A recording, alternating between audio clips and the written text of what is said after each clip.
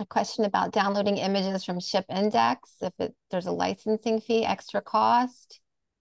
Uh, Um, no, certainly not. The images that you see here come from Wikidata, and the Wikidata website only hosts copyright-free images or images where uh, the creator has said anybody can use. It's not copyright free. That's not correct. It is a images that are covered by a CC BY license, which allows anybody, basically with a few limitations, to use resources. So um, we are not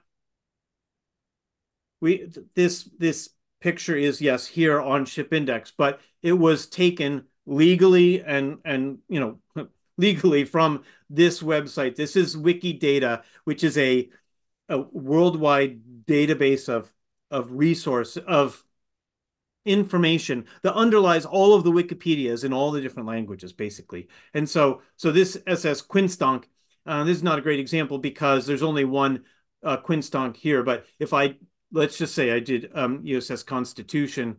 Um, if I look at this record, here are all of the different entries for USS Constitution in the Wikipedias of different languages around the world. So you want to read the Norwegian entry on USS Constitution, there you go.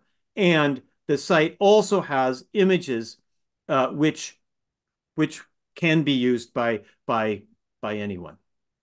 Can I interject here on the image thing? This is Deirdre from Sea History. Yep.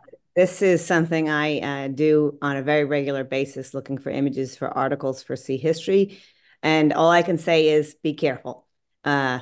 Once in a while, you'll find something on Wikimedia, Wikidata, whatever, that someone put on there that maybe shouldn't be, or copyright is pretty tricky. If you're just using it for your own purposes or your own research, or if you're a student and using it in a presentation, you can pretty much count on being able to use anything and not get in trouble for it. If you're going to publish it, that's a completely different ballgame. So all I can say is be careful and double check.